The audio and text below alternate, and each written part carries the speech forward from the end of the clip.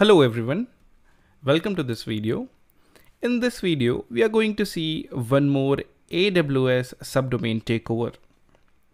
Just to make sure that we have understood how to do this, we are going to see one more target and we are going to repeat the steps very quickly of how to do this. So the process remains exactly the same, but for those who want to see once again how to do these steps, they can see this. Others can skip because the process is somewhat the same. All right, so now once you have logged in over here, this is how the AWS management console looks like. Over here, you have to search for S3. I have already visited S3, so it is going to show me recently visited services. For you, if you are logged in for the first time, you just need to search S3 over here and you will be able to get it. As you can see, storage S3 is shown over here. So you can alternatively click over here as well. All right. So I have identified a subdomain which you can see over here, which is addons.kept.com.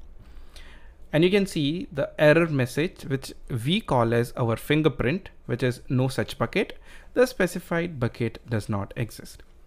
Now you can notice over here, the message is exactly the same, but it is looking different because in the previous video, the message was in a XML version format and here it is not. This is only the difference. That is why I said you need to focus onto the fingerprint. So the fingerprint is exactly the same, which is no such bucket. The specified bucket does not exist. And through this, we can confirm that this particular subdomain is a vulnerable subdomain and it is pointing to AWS. All right, so I'm going to create a bucket. Remember, whenever you're going to create bucket, AWS bucket creation process does not like special characters like http:// or /. So you have to remove that and you have to give your bucket name. Now, choosing the region is very, very important. So again, how to choose a region? You just need to open up your terminal. You need to type the command dig cname because we want to see the cname of that particular subdomain. And you can see from here, we have identified the cname of this subdomain is S3 website -us-east-1.amazon-aws.com. So the region is basically US East 1. All right, so once we have identified the correct region, we have to choose the bucket.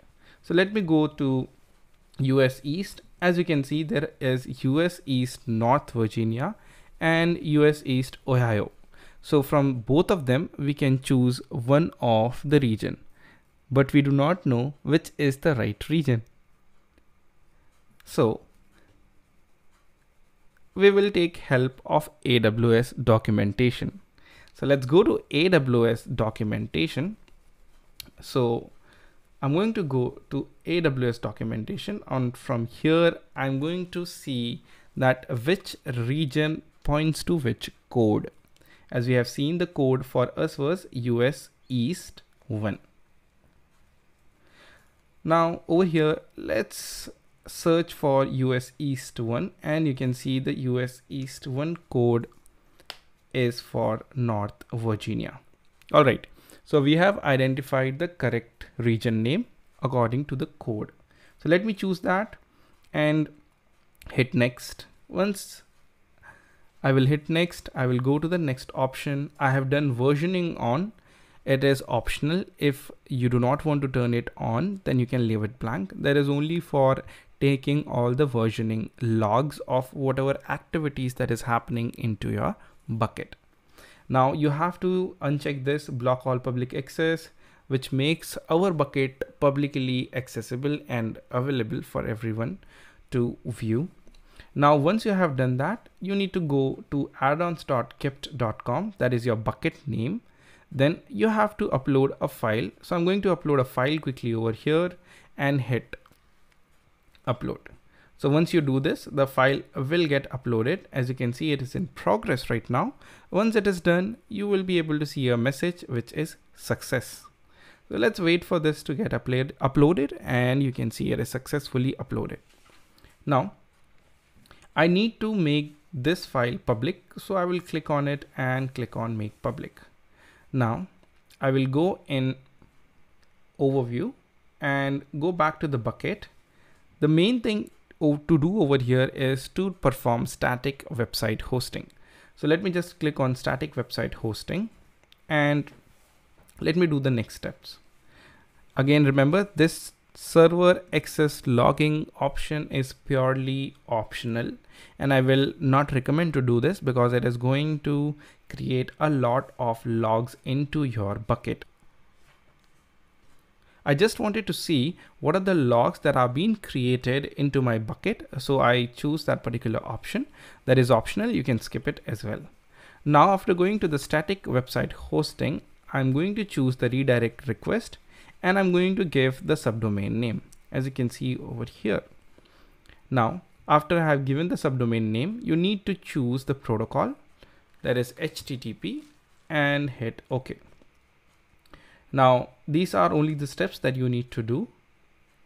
Now, also we have given the public access to this. Let me click on this particular link and you can see we are able to see the bucket URL.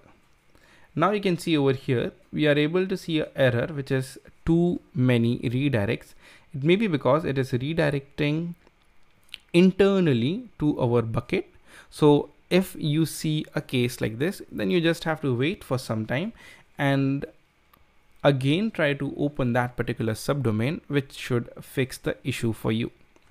So I tried this after some time and I was able to successfully see that the subdomain was pointing correctly and I was able to see the content that I hosted over there. So I hope you guys understood how to do subdomain takeovers for AWS. Thank you.